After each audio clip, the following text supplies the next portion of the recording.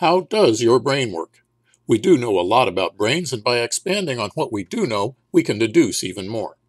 Of course, we don't have the complete picture, but this video covers a few actions which are key components of thinking, described in terms of how they are similar or dissimilar to the way a computer works with today's AI algorithms. In a computer, the simplest thing is a bit. A bit can be a single transistor, and it has one of two states. It is either on or off, although it could have many states.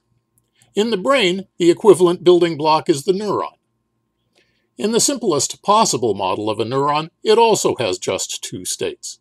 It is either firing or it's not. Later on, we'll extend this model to be more complex, but for the moment, we can refer to the neuron as a bit as well. If you look at an individual bit within either a computer or a brain, it has no meaning. Bits only have meaning in the context of other bits. In the computer, our bit of interest might be part of a character code in some text, or part of a binary number, or an image pixel. In your brain, a neuron might also represent an image pixel, but it is inconceivable that neurons represent bits in character codes or binary numbers. If individual bits only have meaning within the context of relationships with other bits, how do we know the relationship? In the computer, we derive the relationship because bits have addresses. Addresses give bits a sequence, so we can say that bits are in a certain order, or 2 bits are adjacent, or are 8 bits apart, for example. Because of this sequence, given the address, we can look at other related bits, like a file name, and find a program which will properly interpret our bit to reconstruct an image, show the text, or add a number, for example. In the brain, there are no addresses. The relationship between any bit and others is defined by physical connections through axons to other bits via synapses. A neuron might not be connected at all to the neurons which are physically closest to it. In fact, in the neocortex, the thinking part of our brains, neurons can be connected to relatively distant neurons. Neuron cell bodies are on the surface of the brain, and the interior is a mass of interconnecting axons. In this image, you can see that the amount of interconnection is very large relative to the neuron cell bodies on the surface. In a computer, we can retrieve data from memory because we have the address. Without an address, how can we locate information within the brain? In this video, I'll demonstrate 2 methods, by content and by relationship. Your memory includes phrases of speech. If you hear "Mary had a," your brain will find the match and fill in the rest of the phrase. It may also find alternative matches of lower probability. Google is already really good at this, much better than your brain. This function also works with images. In this image, your mind sees a yellow square.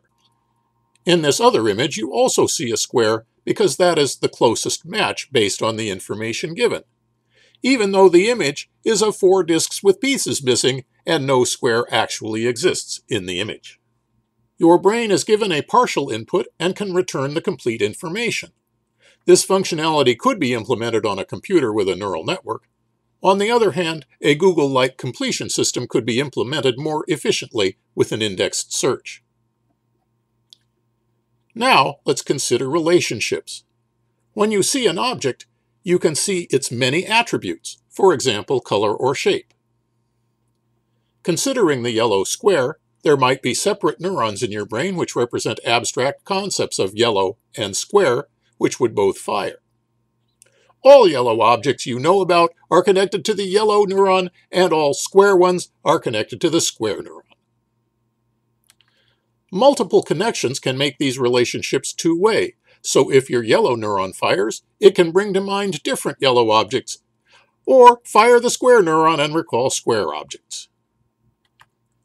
We can expect the abstract yellow neuron to be connected to a neuron representing the word yellow. If you are multilingual, you might have multiple word neurons relating to the abstract yellow neuron to represent different words in different languages. Each word neuron could be connected to a series of neurons connected to individual letters so you could remember how to spell yellow. In order to speak the word, you need different information, the sounds or phonemes needed to pronounce the word. Each of these neurons, for an individual phoneme, might in turn be connected to the muscles you need to use to actually speak the word. Working the other direction, if you hear yellow spoken, the word yellow and abstract yellow neurons would fire. Likewise, because you know the spelling and can recognize letters, you could also read the word yellow. Either way, when the abstract yellow neuron fires, yellow things spring to mind. With all this connection just relating to the concept of yellow, you can imagine the vast interconnection representing the knowledge in your brain.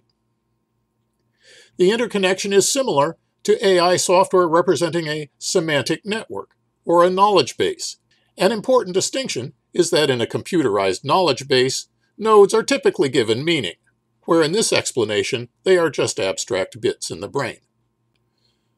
Considering just these two brain functions, one can easily imagine that as you go through the world, part of your brain is continuously doing its best to recognize sights and sounds, and continuously relating things you see and hear to things you already know.